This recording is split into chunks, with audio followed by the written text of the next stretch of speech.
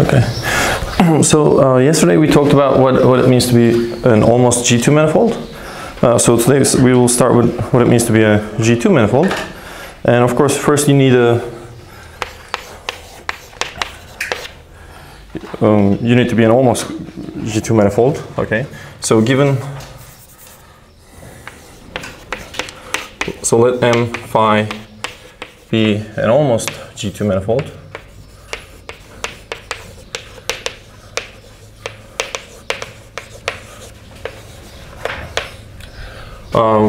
Recall that phi gives us a metric, so we get a Riemannian metric, right? So that gives us a connection, the Levi-Civita connection, which we'll just denote by nabla. So we say that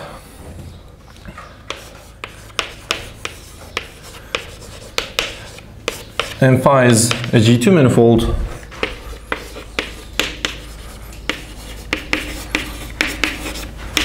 if this 3 form is parallel with respect to the Levi-Civita connection that it induces.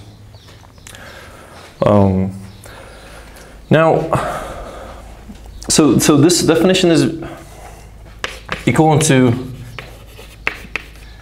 having a holonomial group inside the G2. So if you look at the Riemannian holonomial group of the metric, well, let's just use the letter G.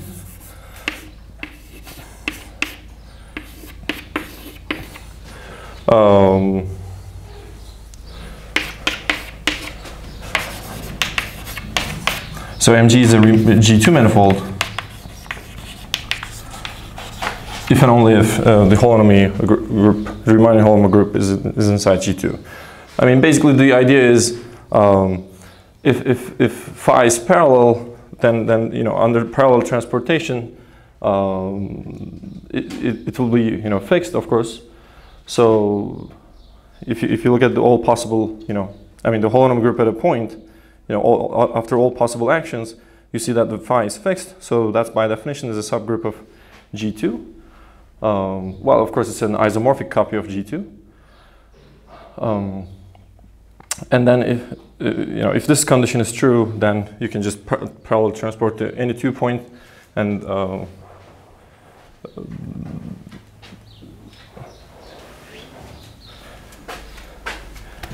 so if this is true, then basically the phi has to be parallel, right? The covariant derivative has to be 0, right? Now, if Fernandez and Gray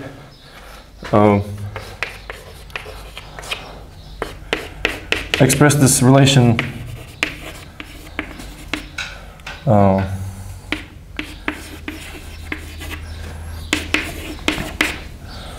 being a G2 manifold in an equivalent, different way, they said that M phi is a G2 manifold. They proved that M phi is a G2 manifold if and only if phi is closed and co-closed. Okay, so d phi is 0 and d star phi is 0. So here, note that this hard star depends on metric and volume form, and they're both induced by phi itself, right? So for this reason, the second equation is actually nonlinear, right? Because this star also depends on phi. So this is a different equivalent characterization of being a G2 manifold, and of course over a compact manifold, this is the same thing as being a harmonic.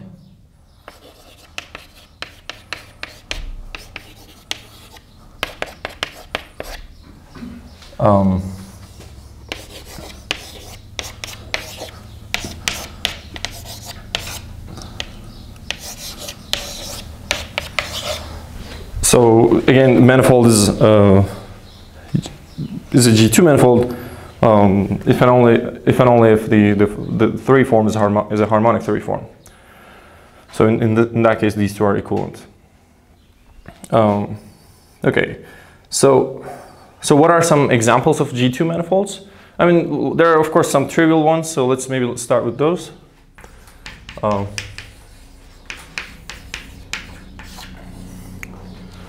Like for example, on R7, you can use the phi that we defined.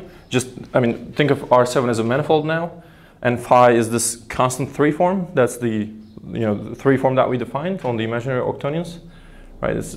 You can identify that with R7, of course, and it's just a constant form. So this would be a G2 manifold, but in this case, actually the holonomic group is trivial.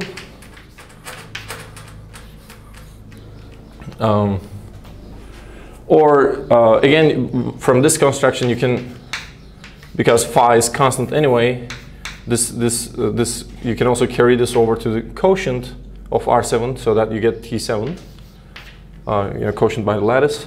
And again, the holonomic group in this case would be trivial. Other examples are, so if you take perhaps more interesting examples are, for example, K3 cross T3. If you take a K3 surface and cross it with T3, so here we're considering the flat torus again, and just any like K3 surface, and K3 surface has the holonomic group of K3 surface is SU2. So the holonomic group of this thing will be the cross product of the two. I mean so basically it's just SU2, which is a subgroup of G2.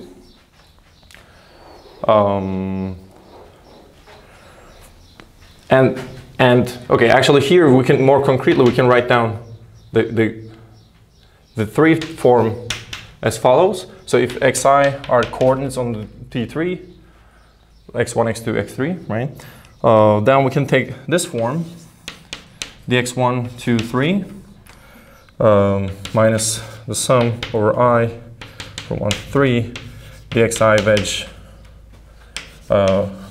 omega I, and omega 1, 3, 1, 2, 3 are the symplectic structures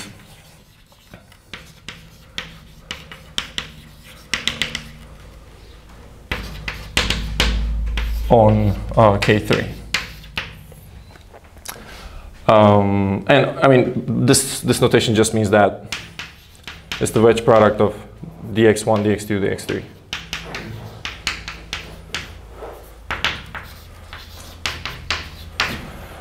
So this would be a concrete way to write down the positive 3 form. And so another example is if you take a Calabi-Yau threefold and cross it with S1, this will have a holonomic group inside SU3, and this is again a subgroup of G2. By the way, the fact that these two groups are subgroups of G2 follows from our observation, where we said that G2 acts transitively on 2 frames. Right? Using that, you can figure out that these two are true, and let's leave it as an exercise. And on a Calabi-Yau threefold, you have a holomorphic 3 form, and holomorphic volume form, and symplectic structure. So the way you write down phi here, let's say the coordinate here is t. So the positive, you write down the positive 3 form by taking the real part of this holomorphic 3 form, and then minus dt veg omega. So this is a concrete way to write down the positive 3 form. Okay, so these are some examples, but of course in all these examples you see that actually the holonomic group is a proper subgroup of G2. So a natural question is, whether there are G2 manifolds whose holonomic groups are actually equal to G2 rather than being just a proper subgroup.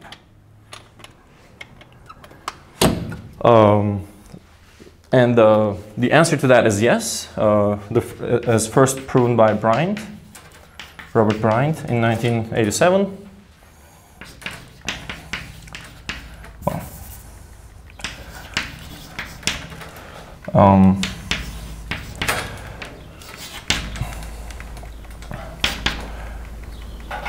There exist holonomy G2. So Robert Bryant said that there exist holonomy G2 manifolds equal to G2. But the first example he constructed was an open subset of R7, and it's not a complete Riemannian manifold. And then Bryant and Solomon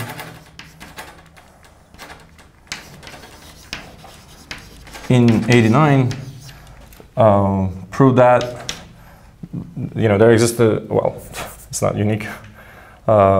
Prove that there exists a holonomy equal to G2 manifolds, which are complete, but this is still non-compact.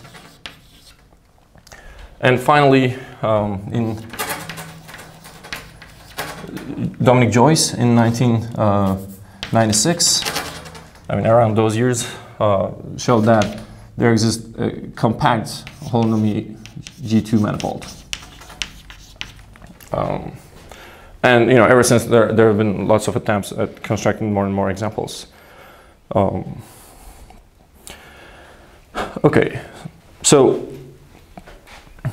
today I quickly want to get to the complex G2 manifolds. But before that, G2 manifolds that have interesting submanifolds. So I want to quickly discuss those objects.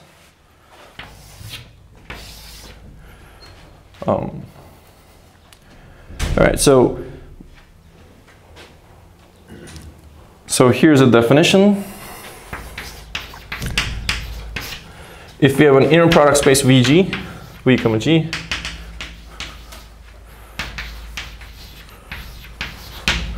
and the K form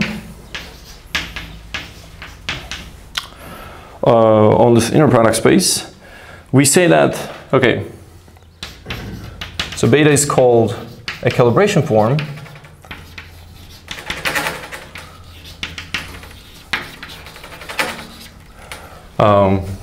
If the absolute value of beta E1 through EK is less than or equal to 1 for all orthonormal E1 through EK. Okay, so in this case we say that this K form is called a calibration form, and this vector space with the calibration form is called a calibrated space. Okay, so this is the reason why we call these special 3 form and a 4 form associative calibration and Cayley calibration. We were calling them associative calibration and Cayley calibration, but we didn't really say why they were called calibration forms. But this is the reason, and it's an exercise to prove that these things are actually examples of calibration forms. So it's an exercise to prove that. Phi, and in fact, the metric dual of phi, this, star phi is also a calibration form. So these are calibration forms, calibration 3 and calibration 4 forms on, let's say, R7, and this capital phi that we define is a calibration form on R8.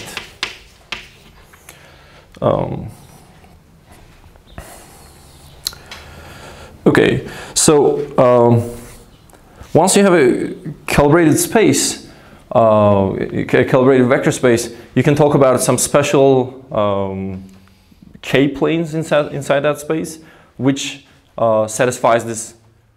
This is an inequality, but when this equality becomes an equality, that K-plane is called basically a calibrated plane. Okay, so more precisely, so if VG beta is a calibrated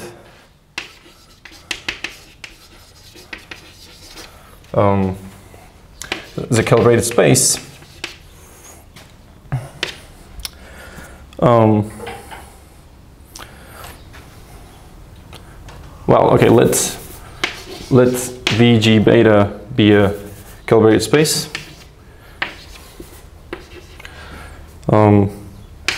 Then a K-plane,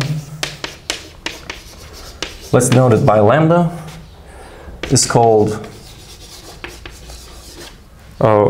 calibrated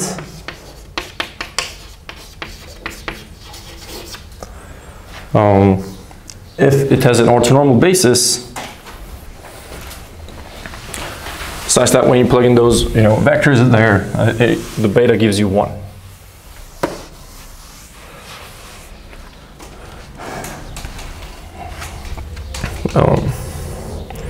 So if it has orthonormal basis E1 through EK such that beta E1 through EK is equal to 1. All right.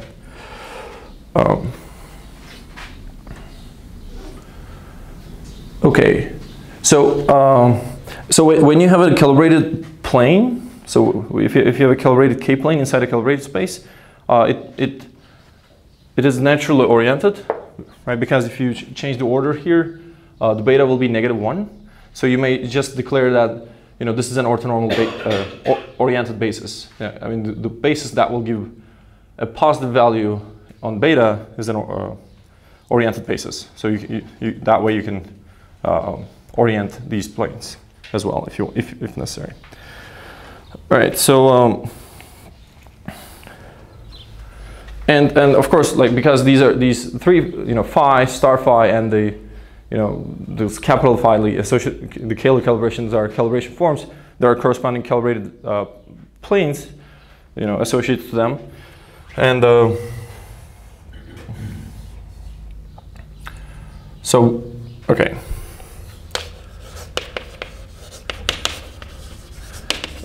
A calibrated 3-plane all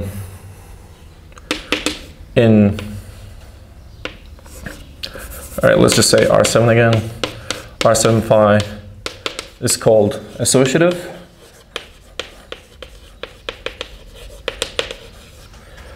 All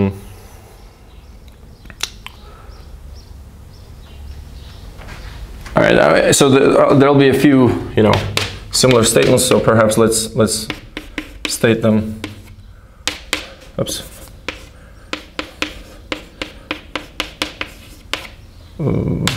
Like this, so that it's just easier to write. So if you have a calibrated 4-plane, calibrated with respect to this star phi, then it's called co-associative. And a calibrated 4-plane in R8 with a Cayley calibration is called a Cayley plane. All right. And well, we can think about what's the set of all, for example, associative planes, which we call the associative Grassmannian. And G2 actually has a transitive action on those things with the stabilizer group SO4. The set of all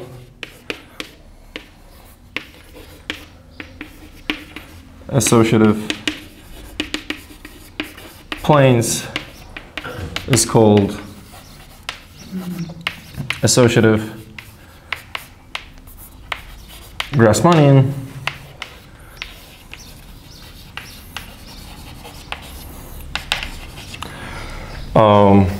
And it's, so as I said, it has a transitive G2 action with a stabilizer group SO4. So that's isomorphic to this.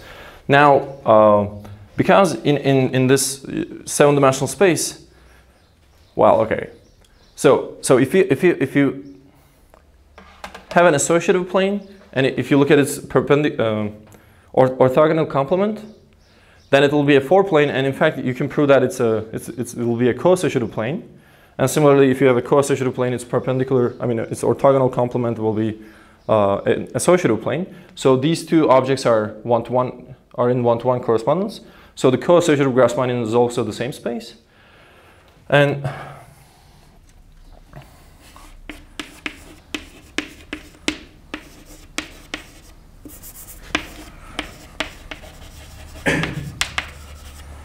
And then you can also think about the set of all Cayley planes.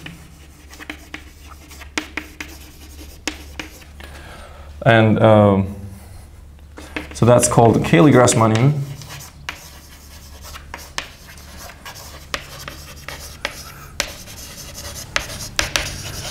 And that space is, like there's a spin 7 action on that, transitive spin 7 action on that, with a stabilizer group SU2 cross SU2 cross SU2, and mod out by Z2.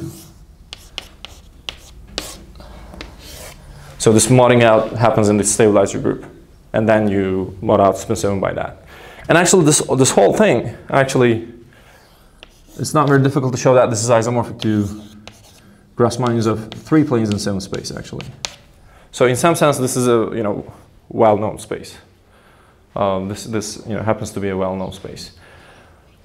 And actually, I mean, so here are discussions over real numbers, but you can actually sort of also think about the corresponding complex notions, and there, actually, this space looks a little bit different. So in particular, it becomes a singular variety, actually.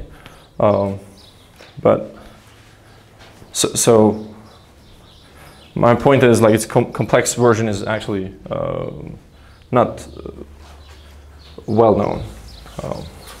It's not just a complex Grassmannian of 3 planes in 7 space.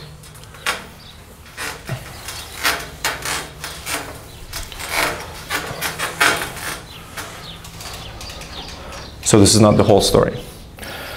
Okay, so I mean, these are all these are all things that are happening in a single vector space, but we can sort of do this over a whole manifold, and then, for example, we can define a calibrated manifold. Okay, we take a Riemannian manifold.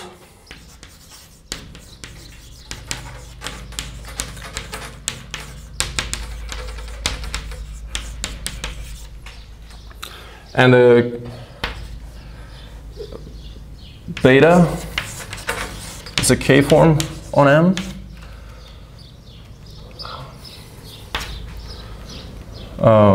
It's a closed K-form. If beta restricts to a calibration form at every tangent space,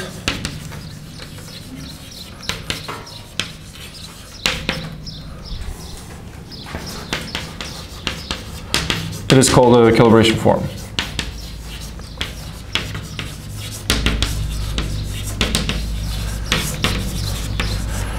And so if you have a G2 manifold, and I mean, so for a G2 manifold, the phi has to be closed, so automatically that becomes a calibration form on the manifold, right? And it's the whole thing will be called. It can also be called a calibrated manifold. And similarly, so we can define submanifolds of these things, which will be called calibrated submanifolds, and they satisfy something very interesting. So if this is a calibrated manifold,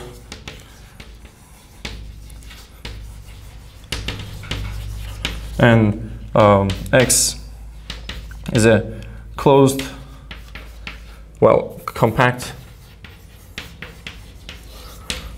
K submanifold,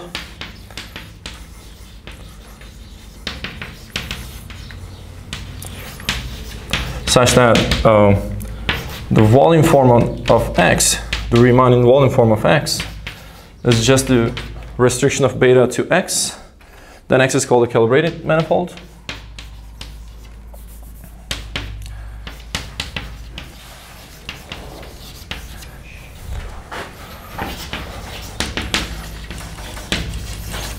Calibrated submanifold, I mean.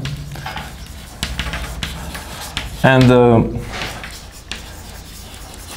a remarkable fact is that such things are volume minimizing within their homology classes. And it's just proven by a single line. So let's quickly state that. Calibrated submanifolds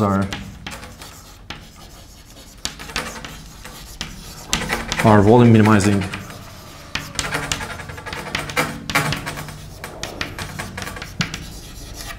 in their homology classes.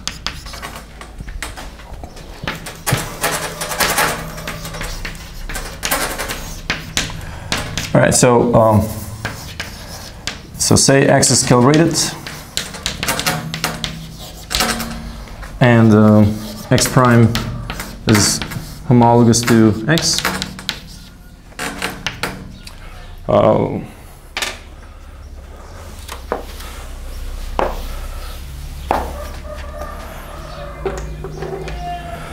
Then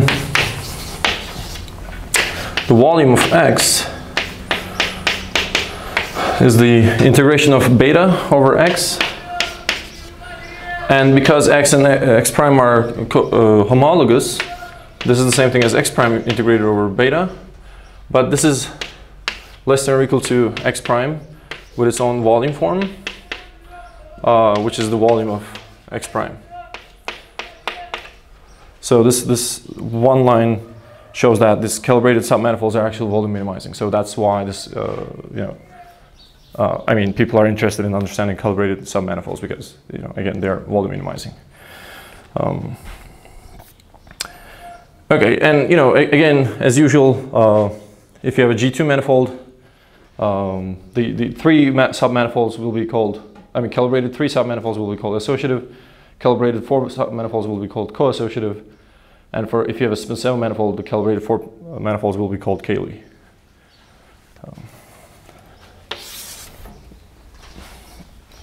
Well, so by the way, you can. Differential calibration has to be the same volume of every cable, right? Oh yeah, I mean, well, I guess I erased it. Yeah. I wrote it actually. So yeah, I mean, whenever you plug in orthonormal vectors, it can be at most 1 in absolute value. Yeah.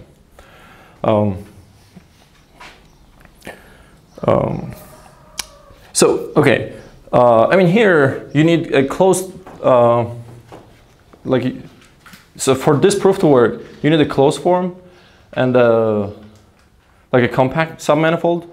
But sometimes we will sort of relax these conditions and we'll still call these things like calibrated submanifolds or associative and so on. But you should be careful. Like sometimes the objects that we consider won't be satisfying this inequality actually.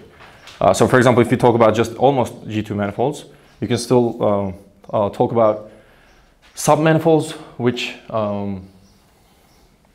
satisfy this condition at every point, satisfy this condition at every point.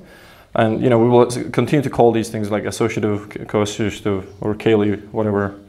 But you should be careful. So this argument only works if beta is closed and then the manifold is compact. Okay, so now I want to talk about our sort of recent work with Selman, where we developed the theory of some complex G2 manifolds and their connections with symplectic topology.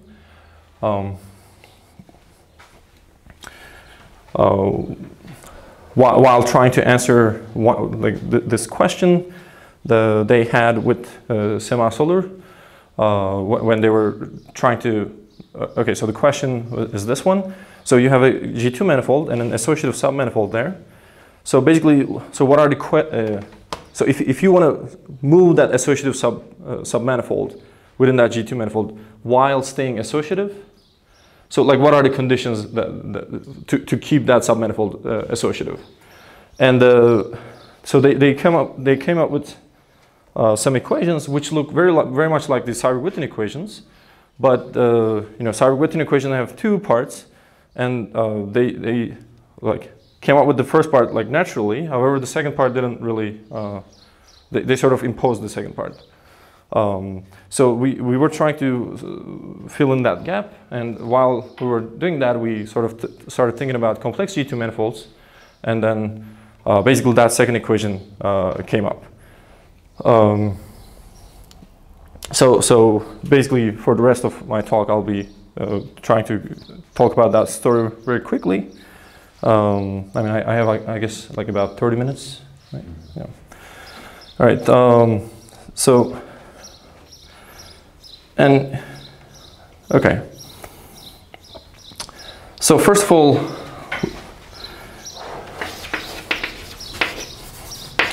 so let's call it complex G2, or like sometimes G2C manifolds, and connections with symplectic topology. Let's give this as the name of our section now, just with symplectic topology.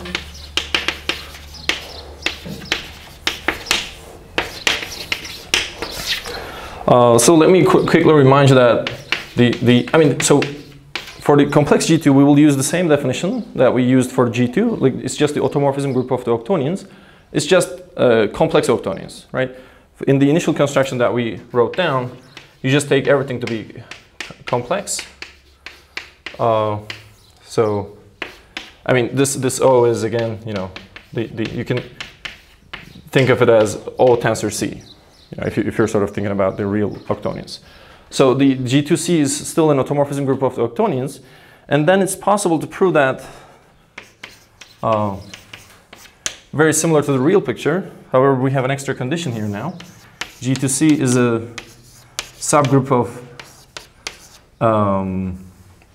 SL7C. Let's express it that way. It's a subgroup of SL7C which fixes this associative calibration. Okay, so we also complexify that associative calibration. It's just it's a complex 3 form. It gives values in complex numbers. Like, you just complexify everything. So the extra condition that's here now in the complex story is that this is SL7C rather than GL7C.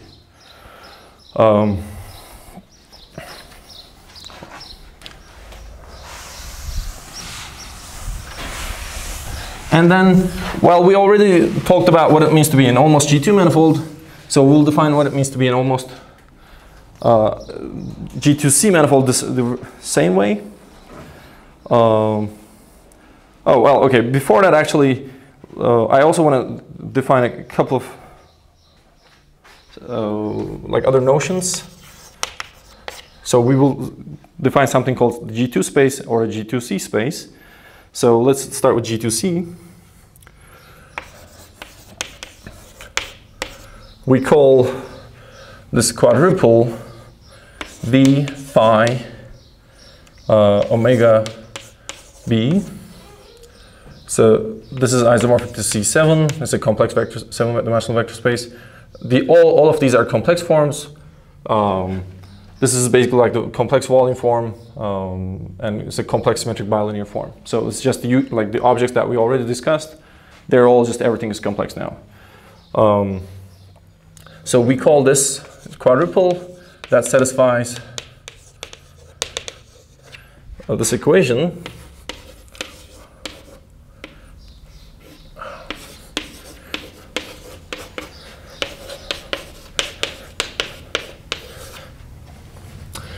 And the norm squared of volume form is 1 at G2C vector space. I mean, it's shortly we will say G2C space. Okay. And again, this N is the associated quadratic form associated to this bilinear form, and then this is the induced norm squared. Okay. And we can also define, like in a similar fashion, we can also define so a G2 space. So now this is a R7, and this is positive. So this, we will call this a G2 space. I mean, we could have given this definition earlier, I guess, but we will just call this a G2 space because but I mean, keep in mind that of course our real numbers would, if this is positive, of course it determines a unique volume form and the metric that satisfies these two equalities. So even though we only write these two down, it actually comes with all this package actually. So, but we can also do the same thing over real numbers. Okay. So now we will. So now we will do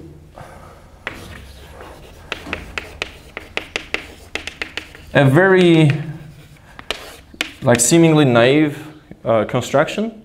Okay, so what we will do is we will start with a G2 space.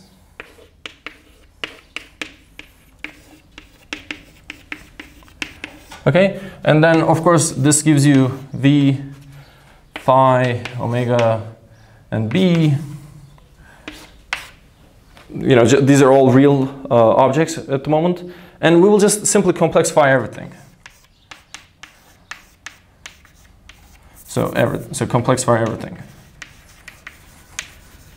Okay, so it will look like V plus IV, comma, phi, let's say C here, omega C, and BC. So these just means complex linear extensions of these things. So this is a very, you know, naive way to complexify this thing, and this equation will continue to hold. So this is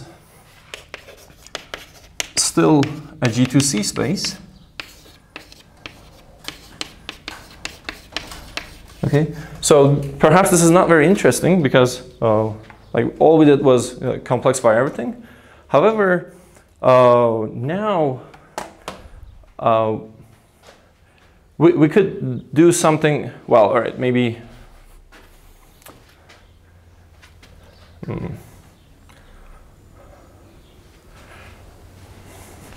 I mean, I want to use a consistent notation, so let me check.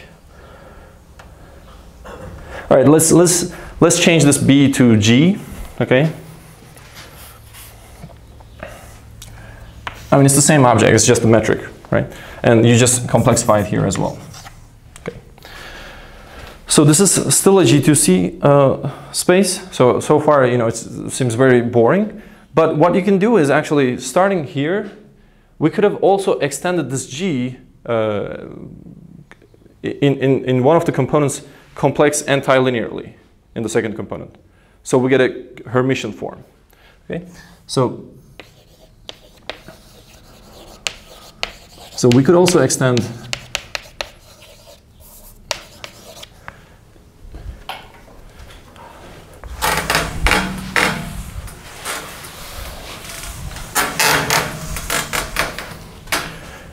G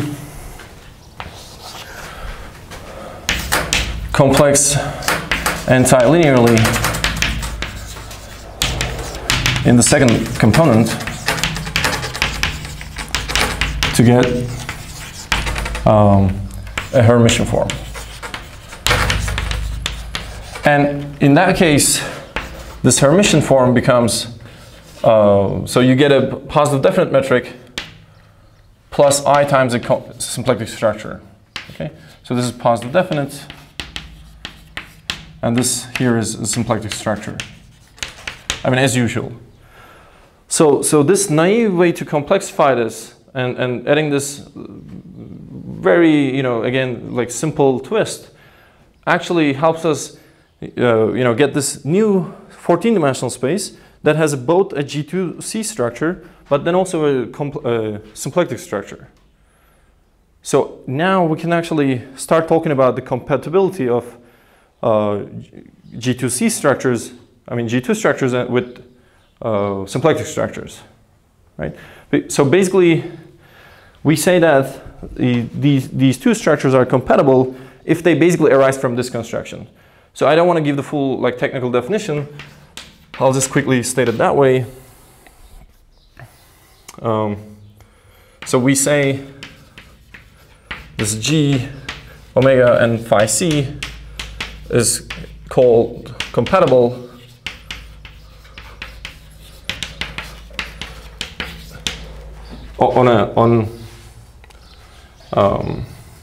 Well, by the way, okay, so this is on the tensor C. Okay, it's called compatible.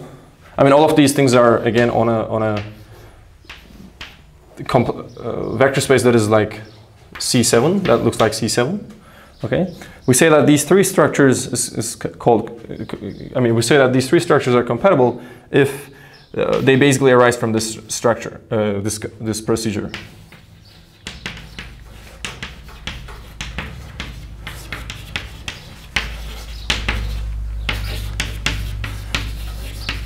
So this complexification procedure. Okay, and at this point, this may resemble the sort of the Kähler picture, right, where you have an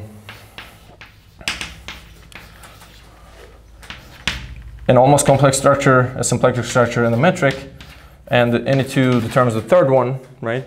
And that relation is encoded, like at the group level, it is encoded by these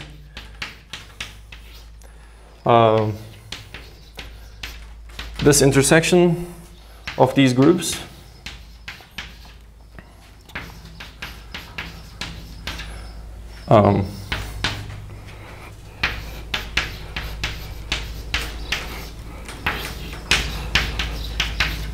So all three of them intersect. The intersection of all three of these, I mean, any two of those is equal to UN. And here SP2N is just the symplectic group. That is just a linear group that preserves the standard symplectic structure on R2N. So in our picture,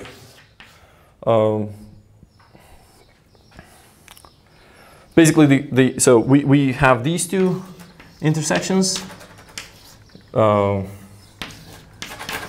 canonically. I mean, okay. So we can intersect the G2C with the orthogonal group, or G2C with the symplectic group. And in both cases, we get the compact G2 group. Okay? So the intersection of these two is just G2. I mean, the compact G2. So that's the sort of difference in this like G2 case, right? Okay, so as I said, so we want to actually consider the deformations of associative submanifolds, right? And but if you have a complex G2 manifold, then actually you can define a new type of manifold, which is just adding some extra condition to being associative.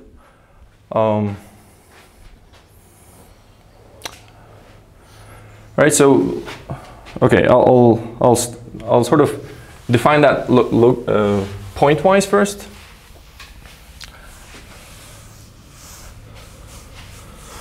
I mean, yeah, we still haven't really wrote down what it means to be complex G2, but again, it's sort of clear how to define that.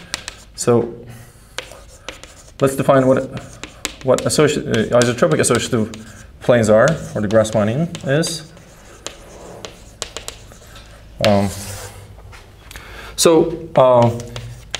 Remember we said that a three plane in R7 is like associative if the restriction to phi gives you 1. Like if you can find an orthonormal basis, which when you plug into phi it gives you 1, right? So actually over complex numbers that definition is not very suitable. It's not good for computations. A better definition is using this associated bracket. So this is defined to be U cross V cross W plus B U V W minus B U W V. So you can say that you can show. So this is called associated bracket.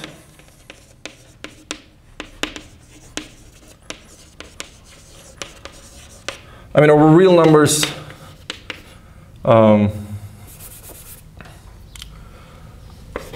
this is, lambda is a associative plane if and only if the bracket vanishes. The bracket restricted to lambda vanishes. So setting something equal to 0 is just like a nicer from like an algebraic geometry perspective, right? So this actually sort of, you can see these as things as like polynomials over some space, I mean on some space. Okay, so now we define, so now we take a three-plane, a real three-plane in C7, or like the imaginary octonions. Okay, we say L is isotropic associative if it's isotropic in the sense of symplectic topology, and it's associative in this sense.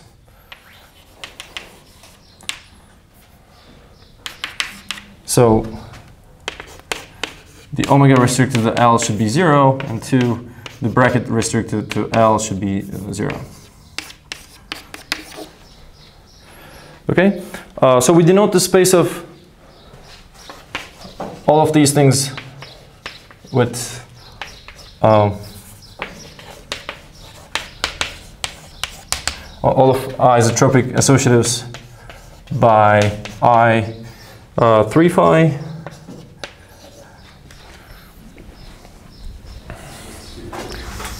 What is it? Yeah. If you consider the first condition, right, it's the maximum dimension that allows you to still be isotropic is basically half the dimension of the main ball, right? Yeah. But the second condition, like if you assume the first and the second ball is the maximum dimension of the span ball. Sorry, I didn't hear the second part. So, like if you just assume symplectic condition, yeah. then the maximum dimension which allows your isotropic main ball to satisfy it will be half the dimension. Right, yeah. Now if you assume the first and the second condition, right, so then basically like what would be the maximum dimension of the sublimation? Well, but I mean, so here we are actually already saying that the L is a three plane. Okay. Yeah. So we're fixing the L has to be a three plane, but and the associated bracket will not vanish. All right, let's see. I'm just thinking abstract. Yeah. Okay. So actually the associated bracket will not vanish as soon as you have a four plane that are complex linearly independent. I mean, so like if you have a four plane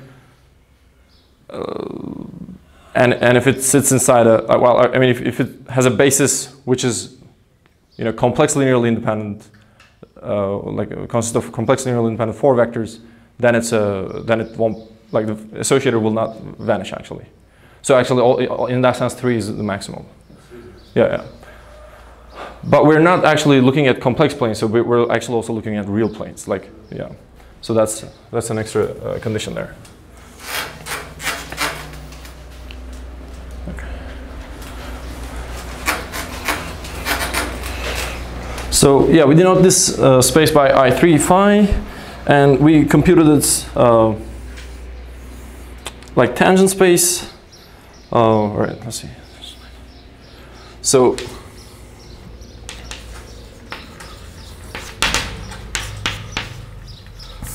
the tangent space of I3 phi at L, where L is the sort of the standard E1, E2, E3, the isotropic associative, that is just the real span of the first three basis vectors.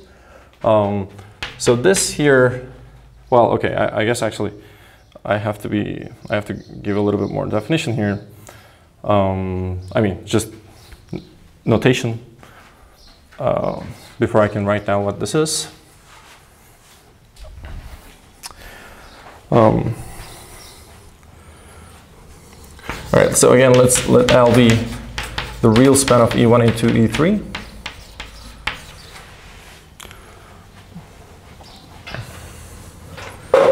So, right.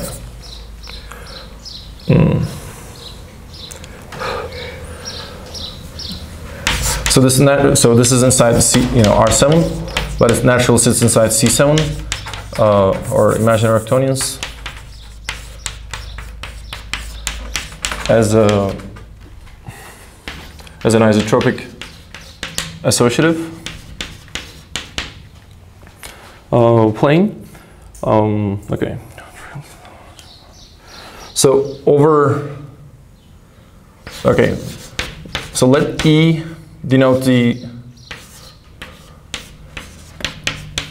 tautological line bundle over the real Grassmannian of 3 planes in 14-dimensional space.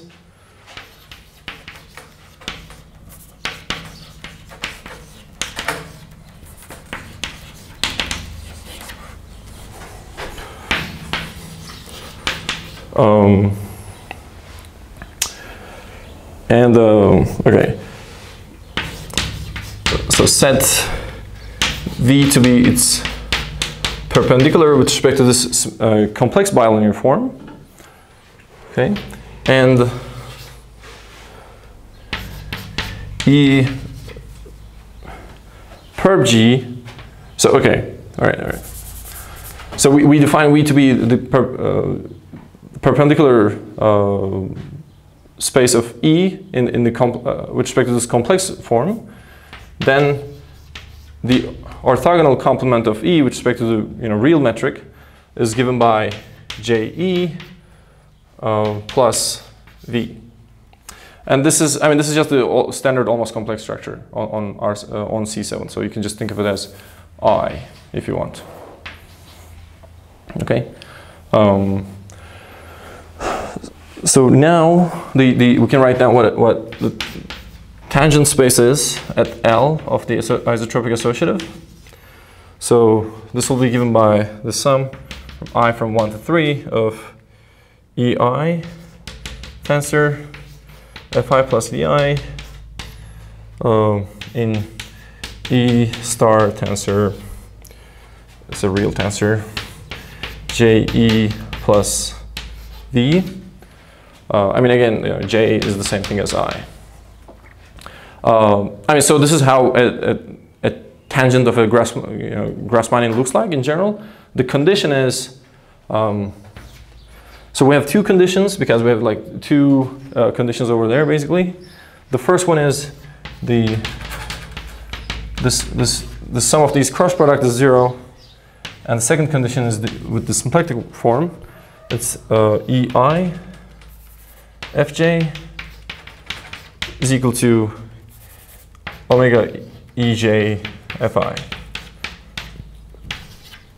So this is how this is how the tangent space looks like, and so we will need this when we try to deform these isotropic associative submanifolds. Okay, so quickly, a G2C manifold, well, an almost G2C manifold is a 14 manifold. It's a real 14 manifold with G2C structure.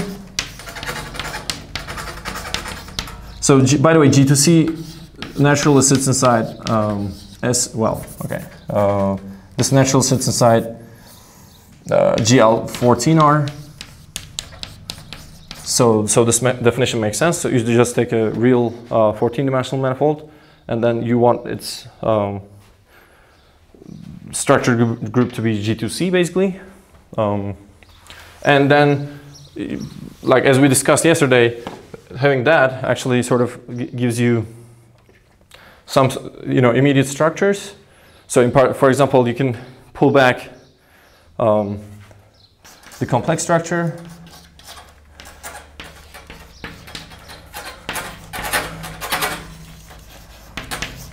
So a G2C manifold naturally has an almost complex structure, J, and then once we have an almost complex structure, we can express the other things. A complex 3 form. So this is complex linear with respect to J, and then it's complex valued, and then complex linear volume form.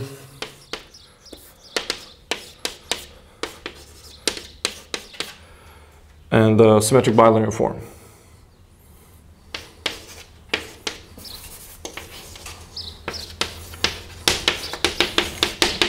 Okay.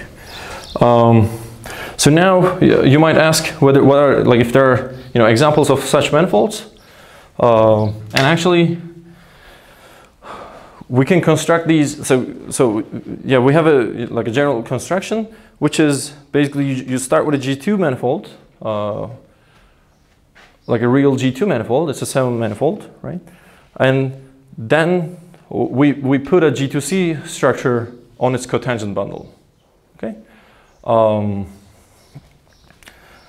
I mean, there are some technical aspects of that, which we'll just, you know, mention, but we won't be able to talk about them much. So let's M phi be like a real G2 manifold. I mean, it can be almost G2 as well. So now, okay, so as I said, we want to put some structures on the cotangent bundle, okay? And for that, well, first of all, recall that phi gives you a metric, and we think of the metric as an isomorphism between the tangent bundle and the cotangent bundle, first of all. So using that, like this, we can, I mean, phi, you know, phi is a 3 form, right?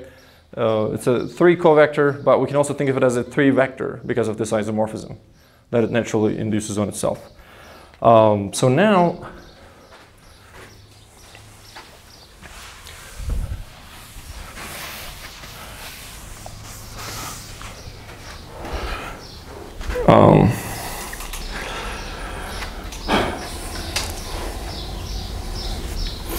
well, okay. So therefore, let's maybe write this here more concretely. So T star PM with phi is a G2 space.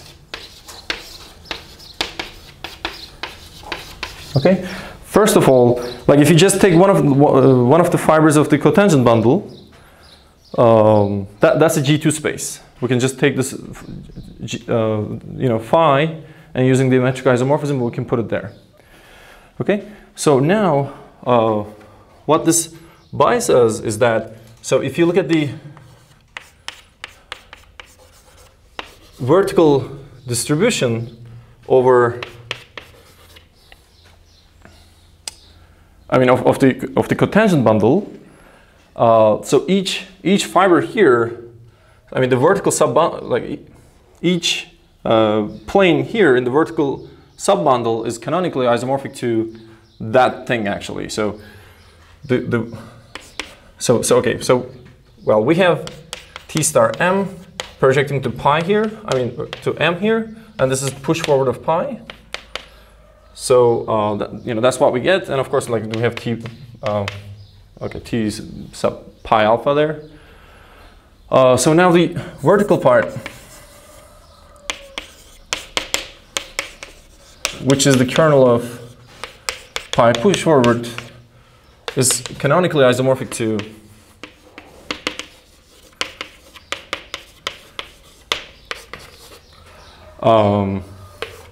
T pi alpha. All right, let me check this. Okay, T star pi alpha M. Okay, but this is a G2 space, right? That's what our discussion there showed us that.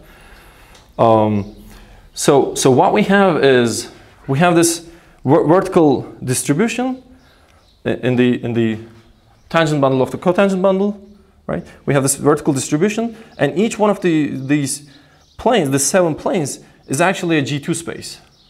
Okay, so actually, so now we can apply this we can apply this complexification procedure at every point. So every each one of those T alpha T star M's will become a complex G2 space. Of course, the question is then like whether these complexifications are compatible with each other or not. Okay, and for that, what you do is you sort of look at the number of ways you can, I mean, do this procedure. So that actually depends on the possible almost complex structures that you can choose, and you can show that that's a contractible space. It's actually very similar to the story in the symplectic topology, but it's not exactly the same. There's some extra condition here. So basically, you can find a global choice of an almost complex structure, and you can sort of do that procedure all at once. So that way, T star M becomes a G2C manifold. I mean, again, almost a G2C, but okay. And in fact, in that process, if you sort of go through that process carefully, you will see that actually the symplectic structure that we're using is the one that the cotangent bundle already has. It's the canonical symplectic structure. So in fact, this is a G2C manifold which is compatible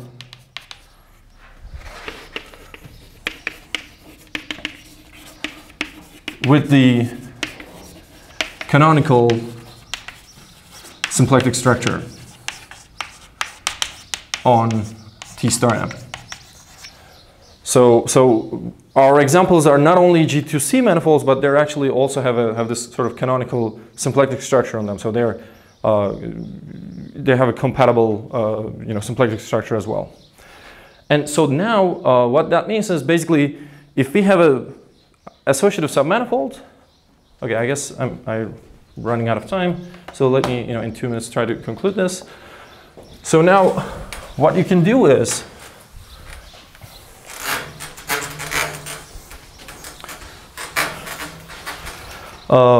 starting with a G2C manifold, well, maybe let's state this as a theorem. It'll be a little bit of a story.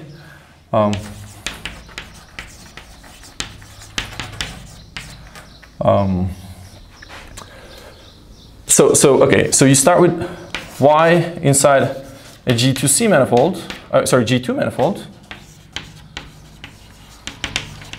and Y is associative. Okay, so now you can apply this complexification procedure. So this sits inside T star M with all these structures, right? Everything like omega and so on. And if you look at this inclusion of Y in here, this actually now becomes isotropic associative. Because this actually sits inside the zero section. So it's an isotropic submanifold automatically. And it was associative to begin with. And now you can think about how to, what the formations of Y are that preserve being isotropic associative.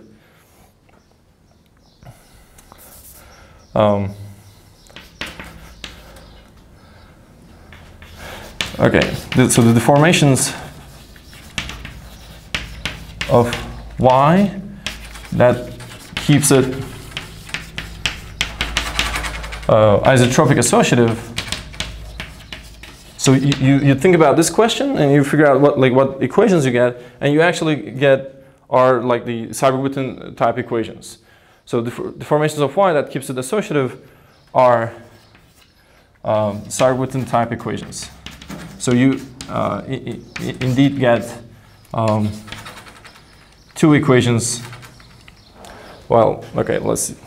I guess at this point it's not very important, but writing this down very concretely. But now you actually have two equations that corresponds to these two conditions that you have to satisfy. Well, yeah, okay, so I ran out of time, so I'll stop here.